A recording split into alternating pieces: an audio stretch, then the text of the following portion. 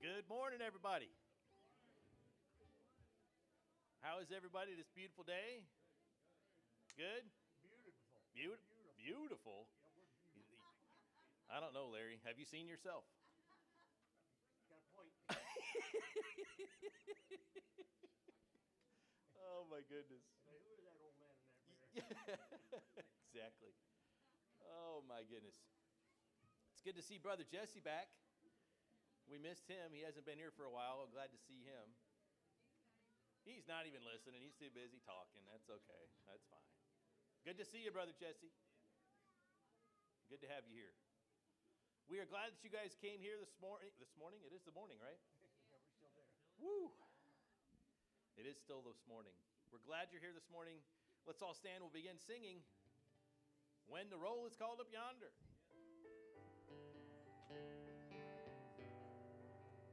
When the trumpet of the Lord shall sound, and time shall be no more, and the morning breaks eternal, bright and fair. When the saved of earth shall gather over on the other shore, and the roll is called up yonder, I'll be there. When the roll is called up yonder, when the roll is called up yonder, when the roll is called up yonder, when the roll is called up yonder, I'll be there. On that bright and cloudless morning, when the dead in Christ shall rise. Come on, keep singing. When his chosen ones shall gather to their home beyond the skies, and the roll is called up yonder, I'll be there. When the roll is called up yonder, when the roll is called up yonder, when the roll is called up yonder, when the roll is called up yonder, I'll be there. I had to catch my breath. It was hard, you know. Whew. Anyway, yeah, if I stop singing or fall over, just keep singing, okay? Just keep on going. Oh, the next song is When We All Get to Heaven. I got a little theme going on this morning. Have you noticed? Sing the wondrous love of Jesus, sing his mercy and his grace.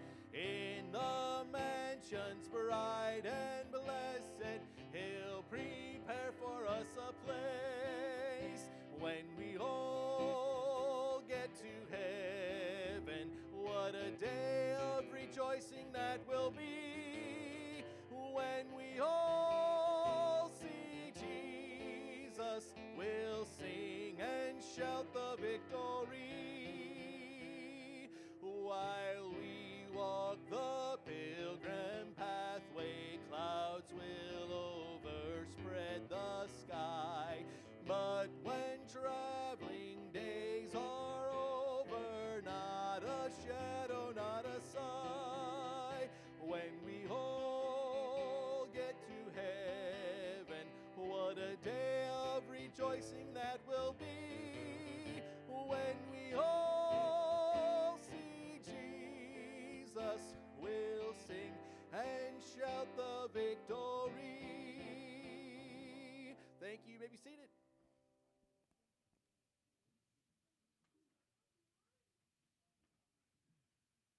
Good morning, everybody. It's a beautiful June day, and heat's coming, and hopefully, I saw the weatherman. He said it's going to rain.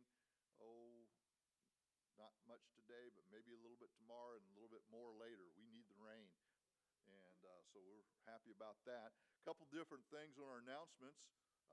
We're going to be starting Grief Share again, and that's going to start June 22nd, 5 to 7 p.m. In the right over here in the library.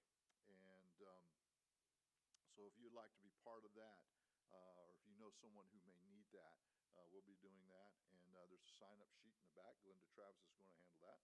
On the 27th, the end of this month, we're going to take up a special offering for partnering with Champs Missions, our missionary Rick Schusler, to build a medical clinic, and I cannot pronounce that. Where he's not here. Where's Fernando when I need him? Man, let's see, Cienfuegos. Tell me how they say that, Miss Lydia. Okay, I never can break up all those syllables right. I think in English, and I don't even do that well. But listen, this is a very needy area, and he's trying to raise $80,000 to build this building. He has commitments from the government to staff it, and we want to be part of that. So what I want you to do is, I thought, well, $2,000 is really reasonable. That would cover, let's see, 100 adults at $20, or 100 people at $20 could make $2,000. If we want to go over that, we are definitely able to do that. But we're going to take up that offering at the end of the month. I personally am going to do more than $20, I promise you, because I have a burden for that. Missions. Because not only are we going to help people physically there, we're going to help them spiritually. There is going to be a training center for church planners, and everyone will be getting a gospel witness as they come. You see, if we don't do everything with some sort of gospel witness, then we're just not helping really. Every person that comes through our food pantry out here gets prayed with and gets something, either a Jesus movie or a booklet or a tract, something to point them to Jesus. And by the way, I better, before I forget, and Dennis gets on to me, I want to thank you, first of all, for bringing so much food. But let me tell you, we're doing 145 to 160 families a week. And everything that you can give to us helps. We are getting stuff through the food bank and other things. And what we get is a lot of, I don't know, he had a pallet of candy. And I did snag a couple candy bars, but and I did snag some M&Ms for my wife. And I'm sure there's some others that snag some things too. But we want to supplement that with some other things. So if you guys can continue to do that, just think about it when you're at the store.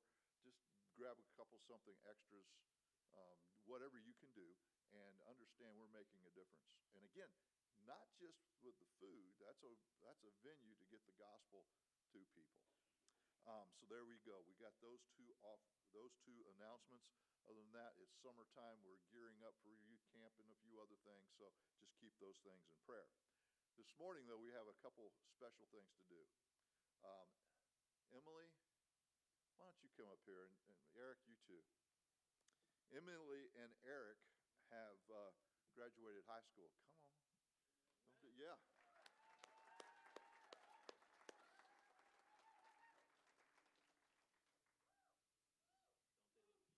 Don't they? Yeah, you are. Look at him. That young Marine stuff has gone a long way, huh? Wearing camo. Okay. We have a tradition here at Trinity. I'm thinking about that because there's a couple other things going on in my world that's going to affect that. Here at Sonshine, we give a Bible to our graduates. And I would have done it last week, but they did not come in time. And you know there's not Christian bookstores anymore where you can go get them and have them done. You have to order it online. So you now have, Miss Emily, I hope they even spelled it right. That's one with your name on it, and it's a fancy one. And Eric, come on, buddy, I want you to use this thing. It's got your name on it. And there's a little dedication. But congratulate them. I think God has big things for both of them. And they've been a great blessing in the youth department as they move on into adulthood. Pray for them, because that's a challenge. Congratulations.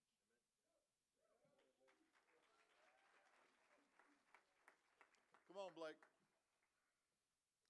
Blake has our new youth pastor. He has just graduated from Trinity Baptist College. There's where that was coming in. Yeah. Those of you who work in children's ministry, can I tell you that this and those kids back there are a product of what you've done? So the very foundations of working with our kids, it produces young men and young women like Blake, who ended up getting called to the ministry and going to come back here to help our young people. And we're very excited. Blake, you didn't get the same Bible. You have gotten a study Bible. It's called the Open Bible. The reason I got it is one of my favorite study Bibles, and my wife, when we were dating, got me one for Christmas. Not long before we got married, and I wanted to pass on this to you. I know you'll use it well.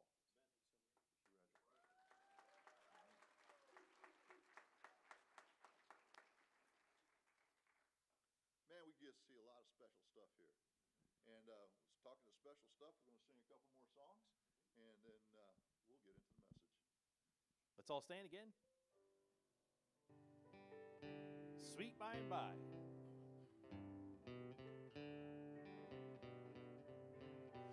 There's a land that is fairer than day, and by faith we can see it afar, for the Father waits over the way to prepare us a dwelling place there. In the sweet by and by we shall meet on that beautiful shore.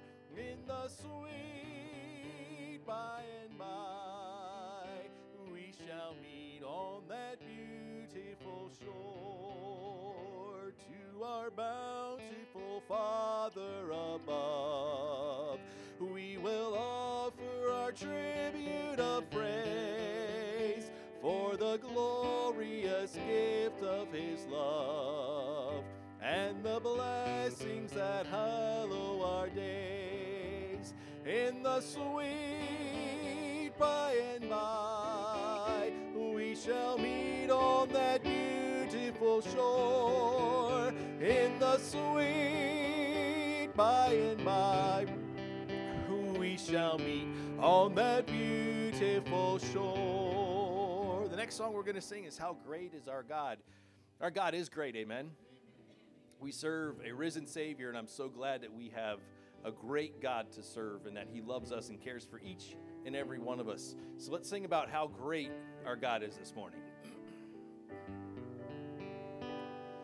The splendor of the King, clothed in majesty, let all the earth rejoice, all the earth rejoice. He wraps Himself in light, and darkness tries to hide, and trembles at His voice, and trembles at His voice. How great is our God! Sing with me, how great is our God, and all will see how great is our God. And age to age He stands, and time is in His hands, beginning and the end, beginning and the end. The Godhead three in one, Father, Spirit, Son, the Lion and the Lamb, the Lion and the Lamb. How great is our God! Sing with me, how great is our God, and all will see how great is our God. How great is our God! Sing with me, how great is our God, and all will see how great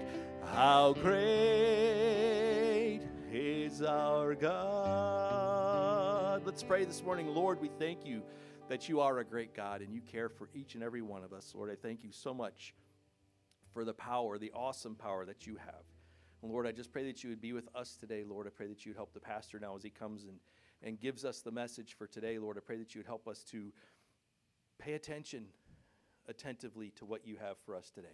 Help us to absorb what you would have and to leave here changed, Lord, a different person. I pray that you would just be with us today. Give us a good day.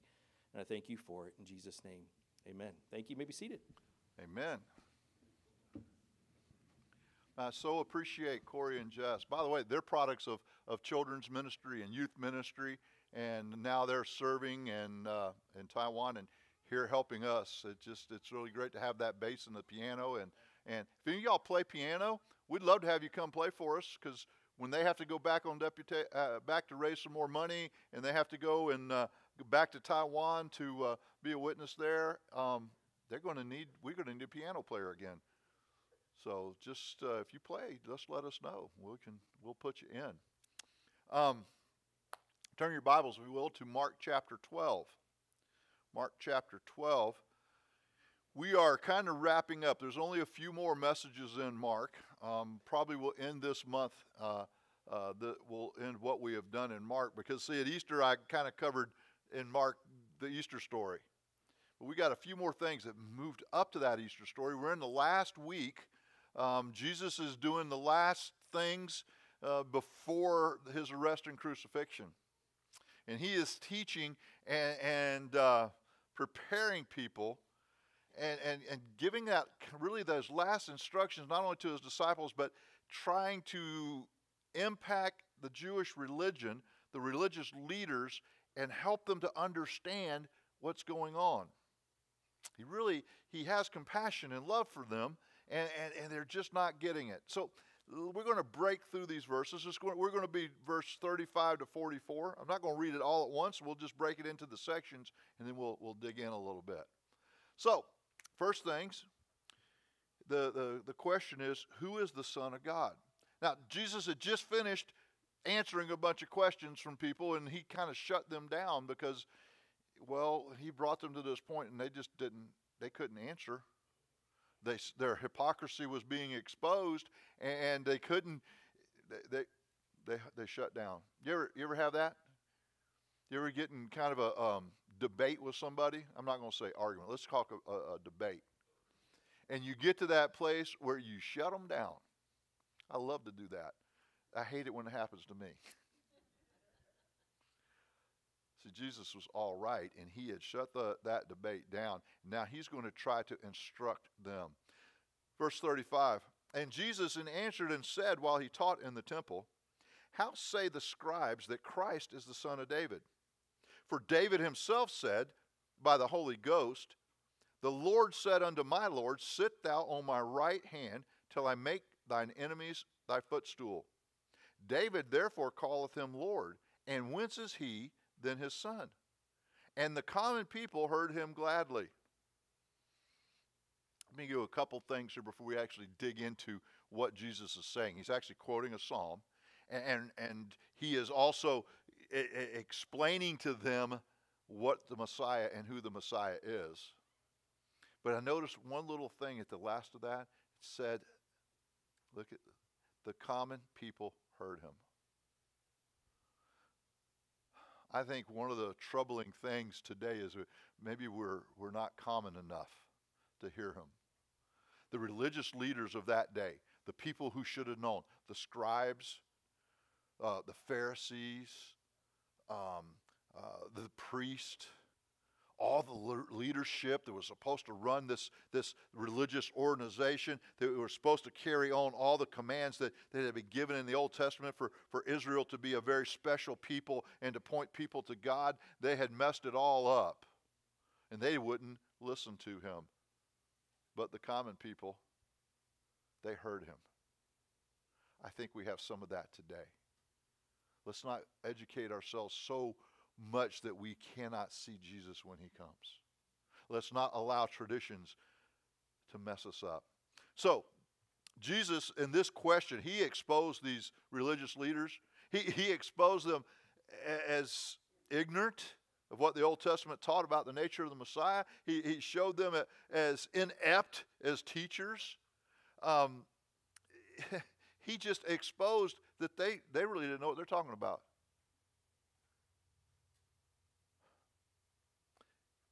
The Old Testament, the Hebrew word in the Old Testament, Christ, that's the Hebrew word Messiah, which means anointed one. It refers to the king whom God had promised. So let me help you understand. Christ is not Jesus' last name. That's his title. He's the Messiah. He's the anointed one. Now, what was Jesus' last name? Probably in Jewish tradition, it would have been Jesus bar Joseph, Jesus the son of Joseph. But we know that he was Jesus the Messiah, the Son of the living God. So he is starting to explain some of these things. David said by the Holy Spirit that I will sit down at his feet, at the Messiah's feet. So how could that happen? This is a very, very important question. One, his enemies, they wouldn't even ask him this. For if we are wrong about Jesus, listen, if we are wrong about who Jesus is, who the Christ is, then we're wrong about salvation. This is so important. Jesus quoted Psalms, and the only way David's son could also be David's Lord would be if the Messiah were God come in human flesh. The answer, of course, is Jesus as God in human flesh. That's what we celebrate at Christmas, right? We celebrate the fact that God manifested through the Virgin Mary. He was born into this world to become the Savior of this world, the Lord of this world. That's who Jesus is. He is the Messiah. He is God. You can never, ever forget that. This next section, though, Jesus starts warning people. I love this. It says, beware the scribes. Verse 38, and he said unto them in his doctrine, beware the scribes which love to go in long clothing, and love salutations in the marketplaces, and the chief seats in the synagogues, and the uppermost rooms at feast, which devour widows' houses, and for a pretense make long prayers. These shall receive greater damnation. Wow. He says, beware, to watch out for. Guard against the evil influence of the scribes. These guys, man, they loved the attention. They wore the finest robes. And they wanted to sit in the best seats. Oh man, they went in long, long prayers. Really not really praying to God, but they just look at me. Isn't that a problem we have today? This look at me stuff. And these scribes, they were the religious leaders. Look at me. Look at the airplanes that I own and fly. Look at the size of my church. Look at me. Look at the I understand you can spend a whole lot of money on a suit. I understand some of these guys have $10,000 suits. Oh, wow, what can I do with $10,000? I got a $150 suit, and I think that's too much. Maybe I just ought not to wear suits.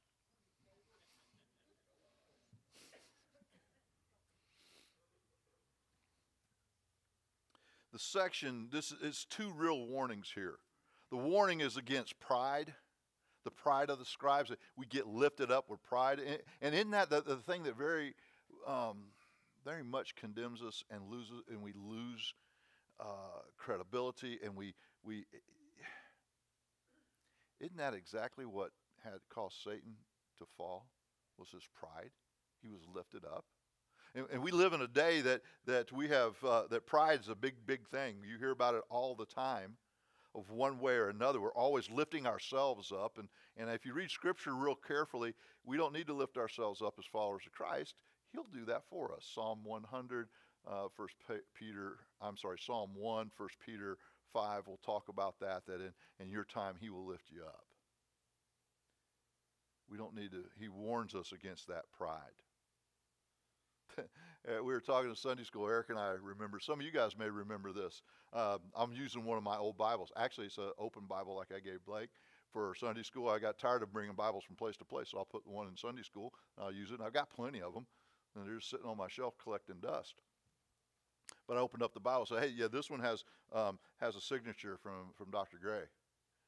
And how many of you guys remember the day that when there would be a preacher come, you'd go up after the service and you'd take your Bible to them, and they'd autograph your Bible? And y'all ever experienced that? Or was that just that little crowd that I ran with? I had somebody ask me to sign their Bible one time. I was on deputation to be a church planter in Gainesville, and he asked me to sign the Bible. I said, hey, man, you don't want my signature. I'm nobody big. But see how we create that. And you know, when people start doing that, Corey was saying that somebody came to him, he goes, no, I don't want to do. You know, that has a tendency to lift up your pride, and you start building up, and it becomes more about you.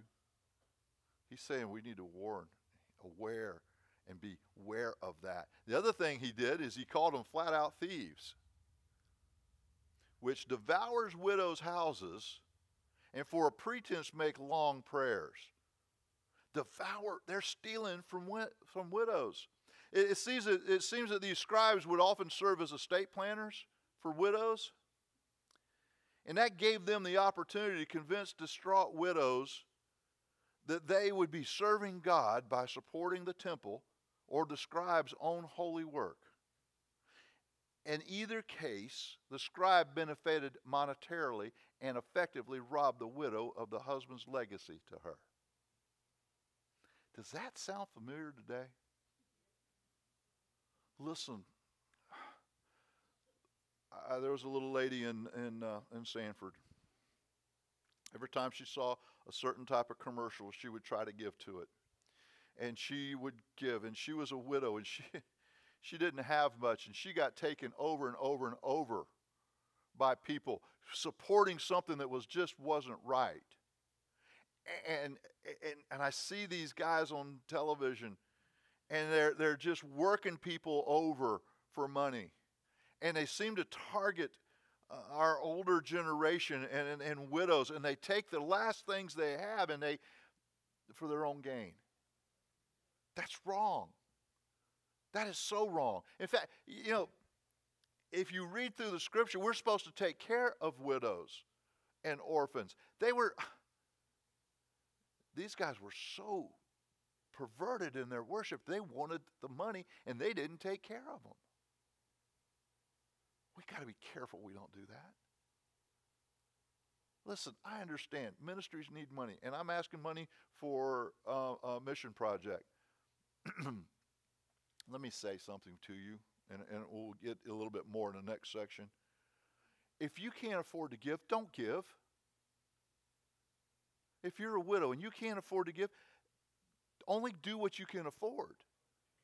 And let us know so we can take care of the things that you need. James tells us that all religion, pure religion, is taking care of widows and orphans. And we need to be about that, but sometimes we don't know the needs. But listen, I do not. Well, let's go to the next section so I can finish this thought. The widow's offering. And Jesus sat over against the treasury, and behold, how the people cast money into the treasury, and many that were rich cast in much. And there came a certain poor widow, and she threw in 2 mites, which make a farthing. And he called unto his disciples, and he saith unto them, Verily I say unto you, that this poor widow hath cast more in than all they which have cast into the treasury. For all they did cast in of their abundance, but she of her want did cast in all that she had, even her living. He's observing this. Now, I know that you've heard this passage preached over and over again. How wonderful this widow was to give everything she had. And Jesus was really lifting her up. I'm not sure that's true. I've always thought about this thing, and what are we doing in the context here? And just a few weeks ago, I was listening to John MacArthur on the radio as I was coming in, and he touched this. If you look at the context, Jesus has just got through talking about how bad the scribes are, stealing money from widows. In the next section we're going to get into, he's going to talk about end times and how that temple is going to be destroyed. He has been condemning in this whole last two passages the religious crowd. And I think what he's doing is he is condemning the religious practice that would make a widow throw in everything she had and hope that she could make it till the next time she got money so she could eat.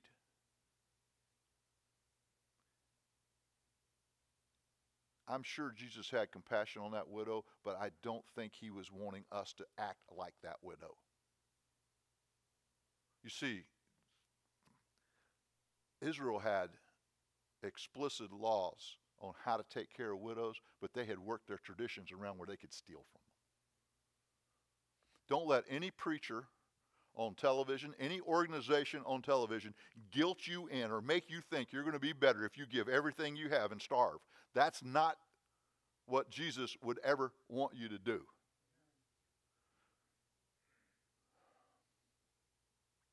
This kind of makes me mad.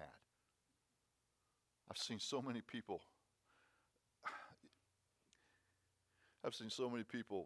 hurt themselves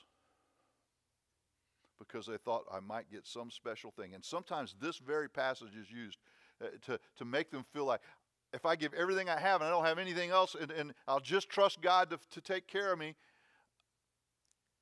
I don't think Jesus planned it that way.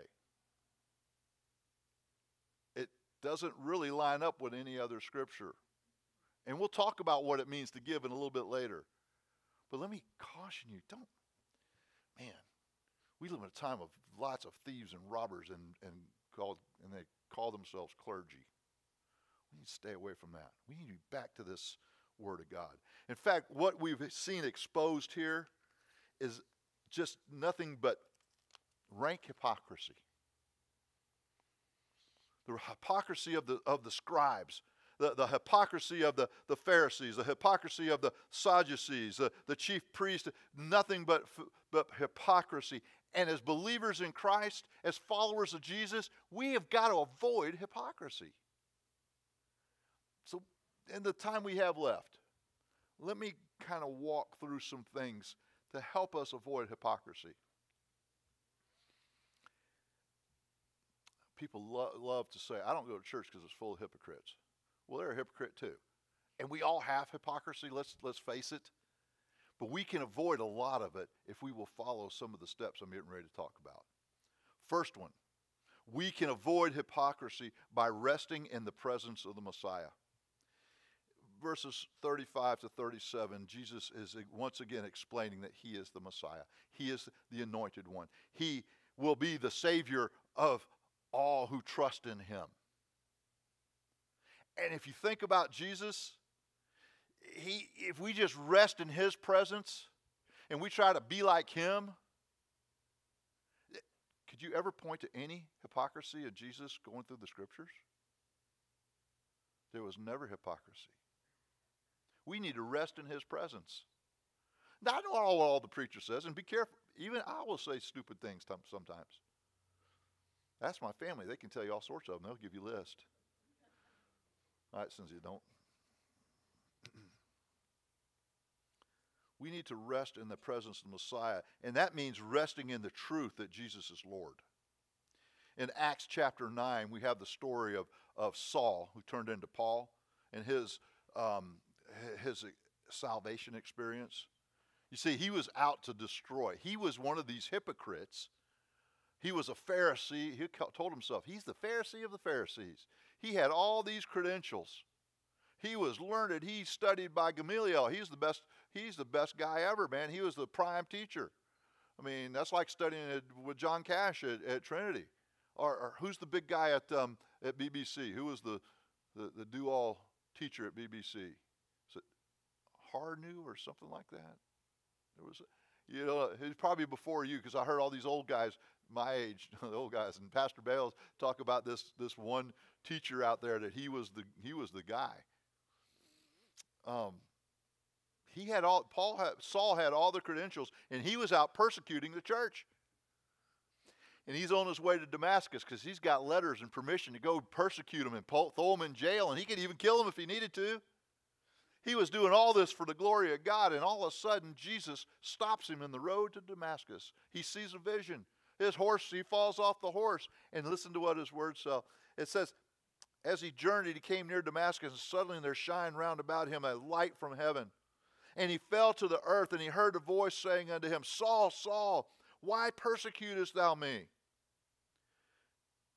And he said, Who art thou, Lord? There's a preacher that I heard several messages from while I was in Bible college. And he used this passage, and he called it, he said the name of his message was That's Him. Saul realized that whoever this person was Lord, was God. That's him. And the Lord said, I am Jesus whom thou persecutest. It is hard for thee to kick against the pricks. And he, trembling and astonished, said, Lord, what wilt thou have me to do? And the Lord said unto him, Arise, go into the city, and it shall be told thee what thou must do. That was the start that was the salvation of Saul, who became Paul, who wrote most of the New Testament, who planted churches everywhere, all because he recognized Jesus as Lord. Can I tell you something? There are a lot of religious people who will name the name of Christ, but Jesus is not their Lord. I have kind of an experience with that. I had trusted Christ as my Savior, and I was really happy about that. I'm going to heaven, right? But I had my own plans. I had a 5-year goal plan. I was working for a sporting goods company. Listen, I'm 24 years old, just out of the Air Force. Got a job with a wholesale sporting goods company. We repped fishing tackle and dive equipment and water skis, and man, I got to go fishing with some of the big names of that day, and I hung out with pro water skiers in Orlando, and it was a great job. I made good money. I threw away good money too. But I had my plan. I was happy I was going to heaven, but see, I just want to go sell sporting goods and have a great time. And that was my life. I just love to have a good time. Through that process, over this time that I'm trying to have a good time, God's trying to work on me to do what he really had for me to do. You see, he was my Savior, but he wasn't my Lord. And he worked to a place where he got me, where I decided that, and I understood that Jesus was not only my Savior, but he is my Lord, and I need to follow whatever he says. If you're here this morning and you know Christ as your Savior, but you don't really live for him, he's not really your Lord, he's not who you check with before you do things, let me tell you something. Make him the Lord of your life. He will not steer you wrong. Yesterday we were in Gainesville. 30th anniversary of a church in Gainesville that Pastor Bales started, and then we came alongside later. When I graduated Bible college, I wanted to be a church planter. I want to go someplace where there wasn't no churches and start a church. And we were going to go to Maine, Augusta, Maine. I'd never been to Maine. Dick's back there, yeah. Hey, I heard there was no churches up there, and there are just several things. And Cynthia already, she's from up north, and she understood cold, and I just had a couple winters in Korea, and I figured, well, no, if God's there, we'll be fine. And Cynthia prayed us out of going to Maine. She surrendered to go to Maine, but she prayed us out, and we ended up going to Gainesville. Gainesville was where the University of Florida is, and don't, you Gator fans, don't go crazy. I got it, I know. I can tell bad things about the Gators, and we could get into that. We'll wait till Florida State game and Miami game, and then we'll have some fun with that. Fun. It's not that serious a deal.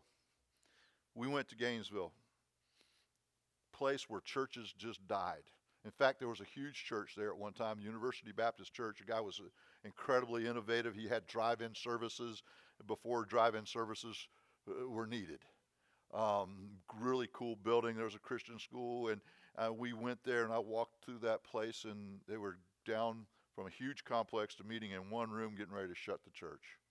I left a note. God's in the business of starting churches, not shutting them down. They didn't want anything to do with me. So we went to Gainesville. We were going to start a church. We couldn't find any place to meet, so we started visiting churches. So we visited this church plant. Some of y'all will get it. I was not real smart. I didn't grow up in church. I didn't know about organizations. When I was in starting to raise money to go to Gainesville, I heard about a guy, a BBF guy that was planning a church there. I didn't know what BBF meant, but I called him, and I didn't get a hold of him. I got a hold of his son, Keith. That BBF guy turned out to be Pastor Bales. We went to the church. We were meeting in a school called Oak Hall, and it was funny because the singing group from Trinity was there, and we showed up. And our kids had been bounced around from church to church to church. They loved it there. There was a couple college kids doing kids ministry. I think it was Bill and Paula. Craig knows them. And Craig's son, Chase, was there. And all of a sudden, I met Bill and Charlotte, and we met them, and we had pretty much the same vision of what we wanted to do. And God joined us at that point in time. That's why one of the reasons we went to Gainesville was to be mentored and loved and joined with Pastor Bales. And we became a great team, not only in Gainesville, but we became a great team here. And God's blessed our ministries. Not only that, when Bill came here, he recommended me for a church that didn't happen. They called another man in named Rick Chandler. And he used us to bridge the gap between Rick and Bill. And Rick and Kay Chandler, some wonderful people. They were really young. And we were able to help them. And there was some normalcy. Our families got to be together. And there was some normalcy. And I got to see them yesterday. There were some other families we had an impact on. And we were really only there, 3 years, Cynthia? 3 years. And the other thing that we went to Gainesville for, why God put us there, was Shands. Gretchen started going to Shands. Her immunologist, Dr. Sleesman, took her and helped fix her. Not permanently fixed. She still struggles, but he saved her life. Because the pulmonary guy said, oh man, she's got 3-4 years. And Dr. Sleesman said, nah, we're going to take care of this. When Jesus is the Lord of your life, you can rest in the fact that he is Lord. If he directs you someplace, you can know that there's reasons. Now, I still hadn't quite figured out the reason we went to Arkansas for a year and a half. For me, that was the backside of the desert. But we went, and then we came here. Maybe it was just, you know what, I think it may have been the fact I came back here as a youth pastor. I didn't want to be a youth pastor. After being in Arkansas, I'd love to be a youth pastor. And there's nothing wrong with the state of Arkansas. It was just the situation we were in was difficult. But see, when Jesus is your Lord, when you're resting in the fact that he is the Lord, you can rest in the fact that what he does in your life will move you to the place you need to be. You can avoid hypocrisy by resting in Jesus. Oh yeah, there's one more point there. I got to fill the lap. Rest in the truth that Jesus will heal your soul. You go, why are you using that one before you talked about him being Lord? Because sometimes, even as a believer, our soul needs to be touched. And Jesus is the one. He's the one that can restore our soul. Not only does he give us salvation, he restores our soul. And then we can rest in the truth that Jesus gives us grace. Because that is exactly what we need, nothing but grace. 2 Corinthians 12:9 says, and he said unto me, my grace is sufficient for thee, for my strength is made perfect in weakness. Most gladly, therefore, will I rather glory in my infirmities, that the power of Christ may rest upon me. If we want to avoid hypocrisy, we need to live in the truth that Jesus is the Messiah and all that goes along with that. Secondly, if we want to avoid hypocrisy, we need to focus on inner spirituality rather than outward appearance. And he said unto them in his doctrine, beware of the scribes, which love to go in long clothing, and love salutations in the marketplaces, and the chief seats in the synagogues, and the uppermost rooms of feast. Man, we need to work on the inner spirituality, not on the outward look. Romans 12, verse 1 and 2 says this, I beseech you, brethren, therefore, by the mercies of God, that you present your bodies a living sacrifice, holy, acceptable unto God, which is your reasonable service. And be not conformed to this world, be ye transformed by the renewing of your mind, that you may prove what is that good and that acceptable and perfect will of God. You see, we don't need to focus on the outward appearance. We need to focus on the inward man, our hearts, our heart condition. Man, it's so easy to come up with a bunch of rules and regulations that if we can abide by that we look right, we say the right words, we have the right Bible, and it has to be big, and you got to hold it up like this so everybody can see it. If we have all that stuff together, we're spiritual. No, we're just like the scribes and the Pharisees and the Sadducees when we do that. We have to be transformed. It's a heart issue. Ephesians tells us in Ephesians 4 that we are to put off concerning the former conversation, the old man. We're to put away those things that were behind us, those old things, the corrupt things, and be renewed in the spirit of your mind. Put on the new man, which after God is created in righteousness and true holiness. You see, what you understand is Jesus has given us all his righteousness, all his holiness, and we just need to live that out. We need to let that settle in our hearts and quit trying to perform our way into some sort of way of pleasing God. It's not performance, that he looks at the heart. I can go a long way with that, but I don't want to go too far. Now I'm going to get in trouble because, ladies, I'm going to talk to you. 1 Peter 3, and it says this. Likewise, you wives, be in subjection to your own husbands, that if any obey not the word, they also may, without the word, be won by the conversation of the wives, while they behold your chaste conversation coupled with fear. And this is what I'm getting at, whose adorning, let it not be that of outward adorning, of plaiting a hair and the wearing of gold or a putting on of apparel, but let it be the hidden man of the heart, and that which is not corruptible, even the ornament of a meek and quiet spirit, which is in the sight of God a great price. By the way, who had a meek and quiet spirit? Jesus. So what he's telling you is just be like Jesus. It's not about the outward appearance. It's the heart. It's not. Proverbs 31. Favor is deceitful, beauty is vain, but a woman that feareth the Lord, she shall be praised. 1 Timothy 2:9, in like manner also that women adore themselves in modest apparel, with shamefacedness and sobriety, not with broidered hair or gold or pearls or costly array, but which becometh women professing godliness with good works. Okay, couple things we need to say. Dress nice. Okay, it's not about, he's not telling you have to dress shabby.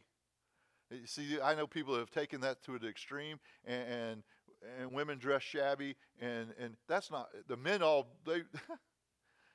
hate it when I see these things happen. Men dress in their fancy suits, and they look like peacocks strutting around, and the women are all in shabby clothes and not in stylish, and stop that stuff. That's not what God's talking about here. See, that's go back to the hypocrisy. I'm going to be so godly that I'm going to look like, no. We're to dress nice. We're to feel good. We're to take care of ourselves. But that's not the main thing that's out there. It's not like being a shiny person. You see those people that sometimes get up on stage in church, and they're performing because it's not of the Holy Spirit, because it's all about looking at me. He's saying, don't do that. Go to the heart.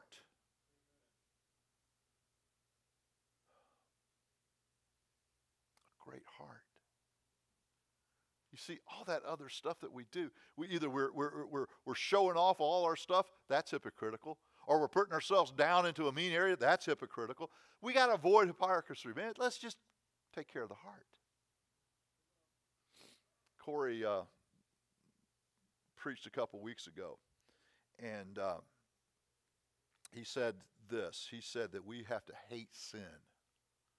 And that's exactly right. And we need to hate sin. I believe that's a great definition of holiness, is when we hate sin. And by the way, I hate the sin I commit. And yes, I do.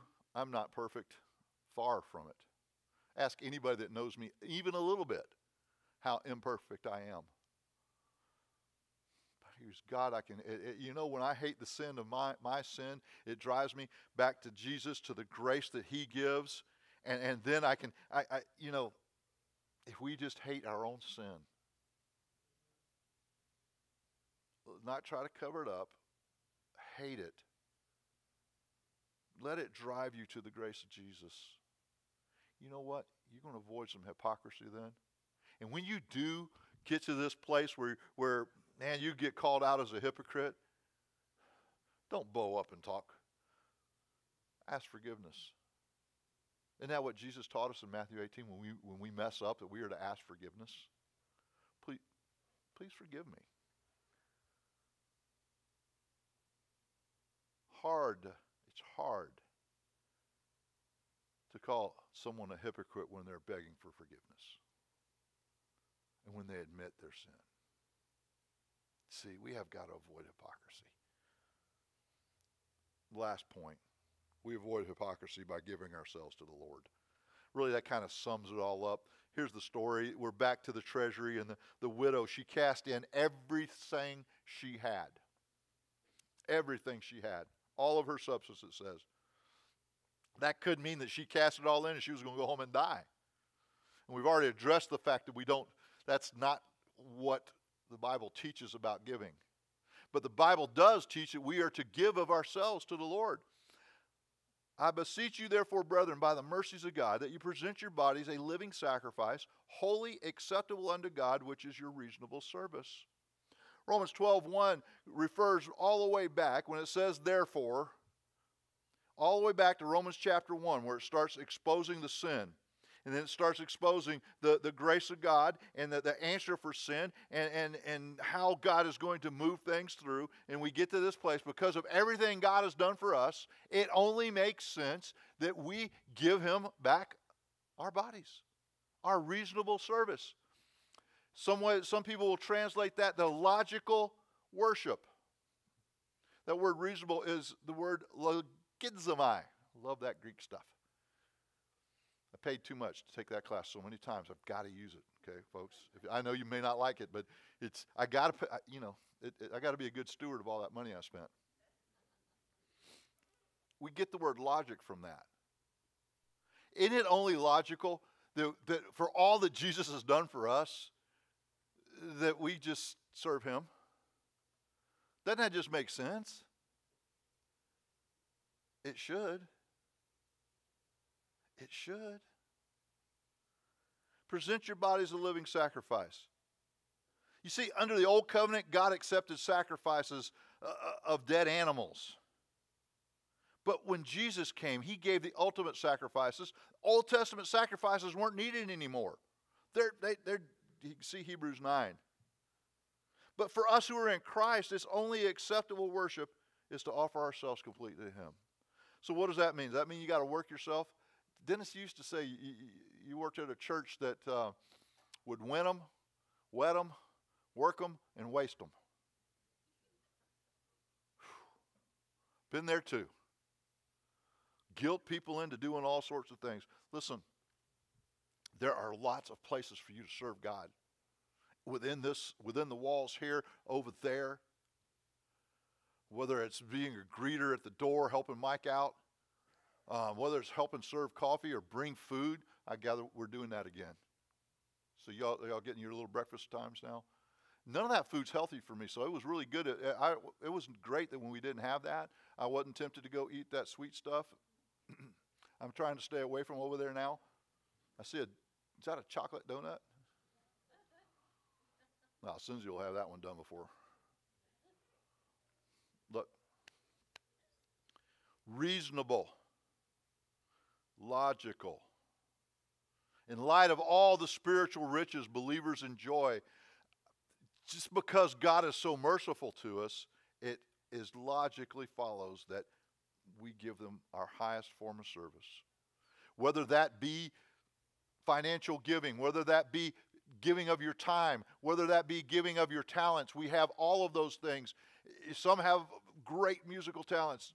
Use it for the Lord. I'm not sure what all my talents are. I'm just trying to, everything I can do, I'll just give it to Him. If you're blessed financially, you can give financially. Just follow what God tells you to do. If you're willing to sit in the nursery with a kid or to be somebody that just kind of manages the chaos in a kid's ministry, go do that. Whatever you can do. We're going to be starting up our senior adult ministry in August, and we're going to kick some things in gear. I'm already trying to set up a trip to the children's home up in Tampa for excuse me, for September. Now that we have that really nice bus that the Seminoles gave us, it'll be more pleasant trips. Maybe you can help somebody there. Maybe you can help at the football game. Everybody has something they can do to serve the Lord. Maybe it's just praying and loving. We got people that come in here and pray. We need prayer. Whatever God lays on your heart, just go be obedient and do it. We're going to need some more workers for Good News Club. Look, I can lay out thing after thing after thing. Really what I want you to do is to understand that we need, it only makes sense because of what Jesus, that we give back to Him. We get back to Him.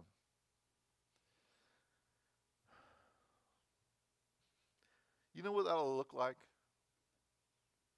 Romans 12, just going down a little bit further, starting verse 9 says this. Let love be without dissimulation. Abhor that which is evil, cleave to that which is good. Be kindly affectionate one to another with brotherly love, and honor preferring one another. Not slothful in business, fervent in spirit, serving the Lord.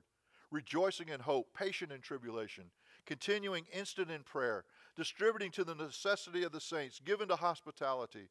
Bless them which persecute you, bless and curse not. Rejoice with them that do rejoice, and weep with them that weep. Be of the same mind one toward another. Mind not high things, but condescend to men of low estate. Be not wise in your own conceits. Recompense to no man evil for evil. Provide things honest in the sight of all men. If it be possible, as much as lieth in you, live peaceably with all men. Dearly beloved, avenge not yourselves, but rather give place unto wrath, for it is written, Vengeance is mine, I will repay, saith the Lord. Therefore, if thine enemy hunger, feed him. If he thirst, give him drink. For in so doing thou shalt heap coals of fire on his head. Be not overcome with evil, but overcome evil with good. You see, that's a description of a believer who's not a hypocrite. If we follow that, we'll avoid hypocrisy.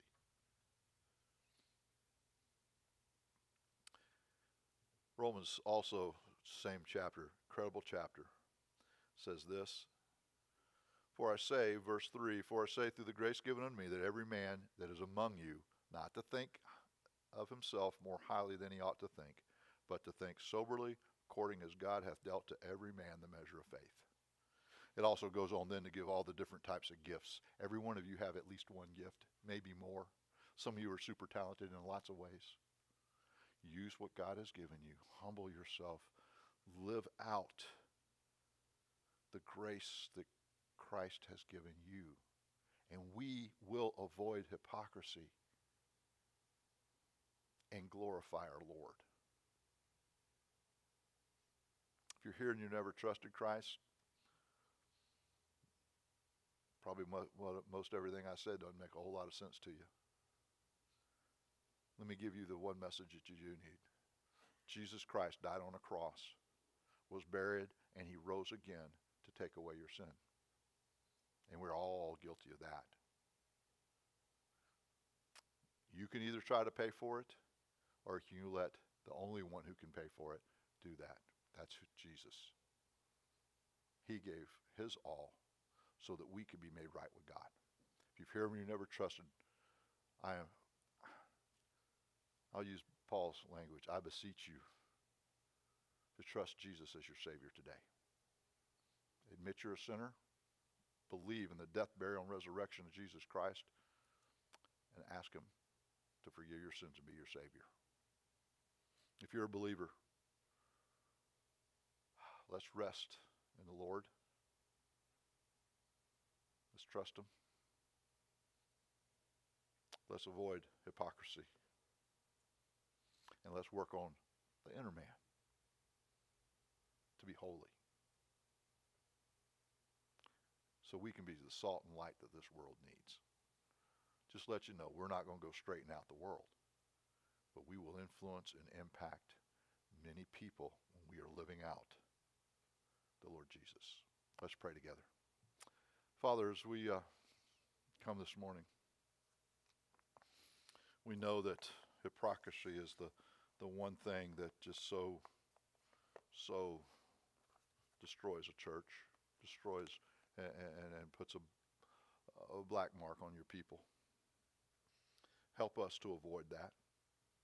And Lord, when we catch ourselves in those hypocritical times, help us to confess that sin to you, to make reparation to the people we've hurt.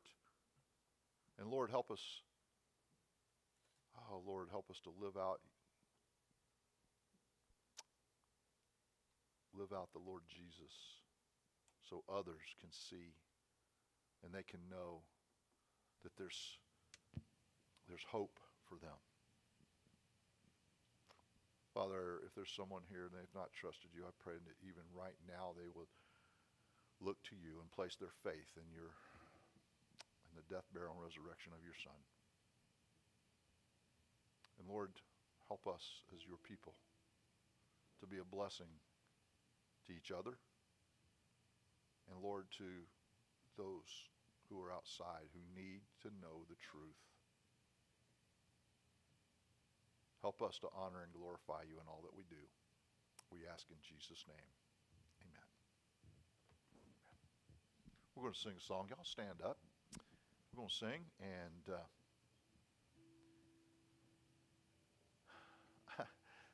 I'm not real good at this invitation thing.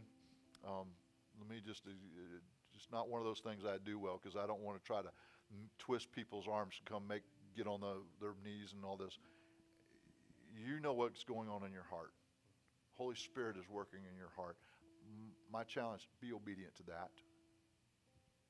Okay? I don't need to come back here and twist your arm. I don't want to do that. I think that goes back to some of this hypocrisy. Just be brave enough to do what the Holy Spirit has asked you to do. You know in your heart. Follow that. Let's sing.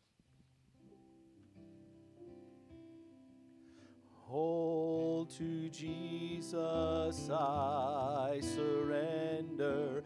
All to him I freely give.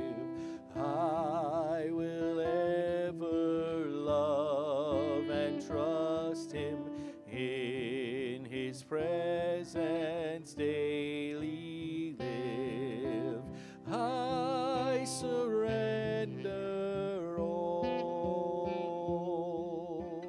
I surrender all. All to thee, my blessed Savior, I surrender all. All to Jesus I surrender. Humbly at his feet I bow. Worldly pleasures all forsaken, take me, Jesus, Jesus, take me now.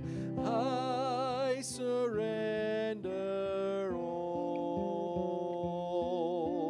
I surrender all to Thee, my blessed Savior. I surrender all. Have a seat for just a second, if you would, please. We welcomed Blake in, and he came in. He's going and doing. We forgot to do something. He's not officially a member of our church. He's probably still a member of Trinity. Is that right? Yeah. So Blake is coming on transfer a letter from Trinity Baptist Church back to Sonshine. Now, he's been a member here before, but now he's back as a member. So if you would rejoice in that, say amen. Amen. Amen. Come give him a hug and let him know that you're happy he's here. We love him. Amen. Now you can be dismissed.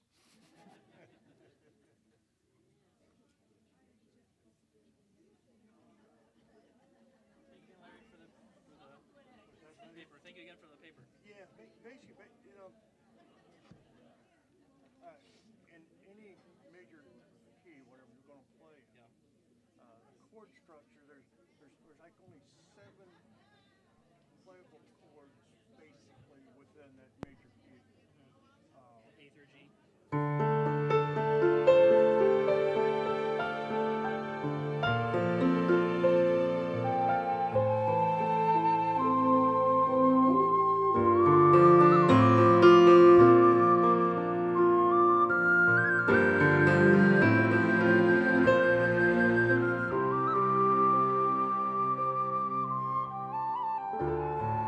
Joseph took his wife and her child, and they went to Africa to escape the rage of a dead